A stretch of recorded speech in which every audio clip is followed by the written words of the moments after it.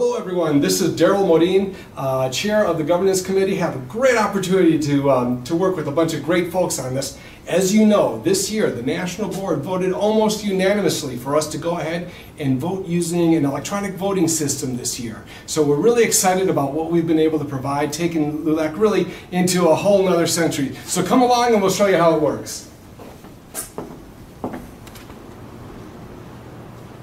Last several days, LULAC, our staff and volunteers have been busy trying to set up this whole voting booth to have it ready. So sir, can you tell me, what do I need to do to go ahead and vote? Well, first give me your credentials, please. Okay, so let me go ahead and I'll pull that out. My credentials pouch, here you go, sir. I'm a certified delegate. This looks good. Let me take you over to the booth. Wonderful, thank you. First, we need to scan your credentials so that we can log you into the system.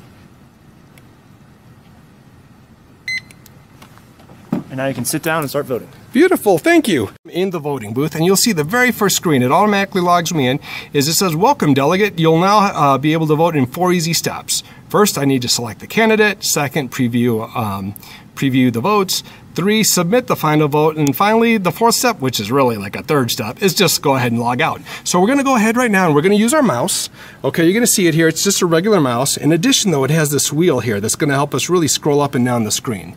So I go back here, I click on proceed to ballot, and then I'm going to see, and we're going to finalize the order here the morning of the assembly. I get to see all the races, I get to see who's running in those races, etc. Now a couple of quick notes about the system. You do have to vote in every race or in every question that's being asked, whether it's amendments or those types of things. So I'll go here and you're going to see I get to select one candidate for each race. So for right now, because I don't want to do any bias, I'm going to go ahead and just select abstain for each race. And you're going to see to go down to the next race, all I'm doing is I'm just turning this little mouse button here and it takes me down to the next race. So abstain. And if I make any mistakes, it's okay. I can go back and change those. So I'm going to just click on each one of these as I go down. Abstain. Abstain. And you can see all the pictures of all the individuals with their names that we are voting, that are running for office. Okay. Here we go. Abstain. There's that not so good looking gentleman. Abstain. Abstain.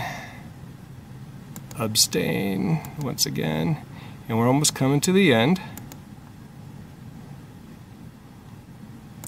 And once again, if there's anybody new, we'll be sure to go ahead and add them. And I'm just going to whoever is first, I'm just going to click here right now. The races, I have to go ahead and vote on the amendments as well. And then I get to go to preview ballot selections. Right away it takes me to, okay, in the national president you selected abstain. In national VP for women, abstain. So let's say I go through all these and I find that I did click on the wrong selection. I can go back to click on change my ballot. I could go and change, but once again I'm going to just leave everything at abstain. And then once I'm comfortable with my selections, I go all the way down to the bottom again and I click preview my ballot selections. I review them all one last time, and yep, I'm good. That's who I want. So I can then click on cast my ballot. Okay, at the very top it's going to say, are you sure you're getting ready to cast your ballot? You hit OK, and then it comes back to me and says, okay, we've sent everything to the database. Here is your electronic voting receipt, just to prove that these are the things we wrote to the database, right? So yep, everything is right, and I just go ahead and click on log out, and I am done.